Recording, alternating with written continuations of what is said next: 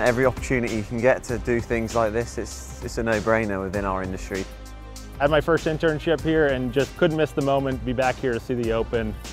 The fairways just look like carpet. The lawn grass is just so majestic, and the bunkers are just awesome. It's a masterpiece. We've been working hard for a long time here now, and now we have the support to bring it home, and can't ask for much more than that. I really do appreciate all of you taking time out of your lives to be here. This championship is special to our club, and thank you for coming to help us out.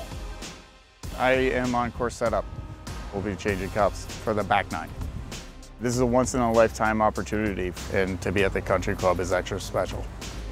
I'm doing corners and collars and the approach cut on the practice area.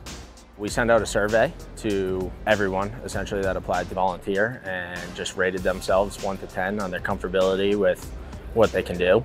And then we pile all that together in an Excel spreadsheet and develop our jobs from there. I'm cutting tees this week. Lovely mowers, Toro do good machinery, so they're always fairly easy to use. It's been a couple years since I mowed a step cut, but I think after 1 or 2, I'll be right back in the groove.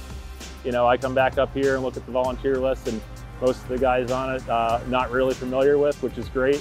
Gonna make some new friends throughout this moment this week, and really looking forward to making those connections. This is so worth it. You got such a wide band of people, from sales reps to superintendents to GMs to pros. All you got to do is have a conversation with them, and you never know, that might be your next opportunity.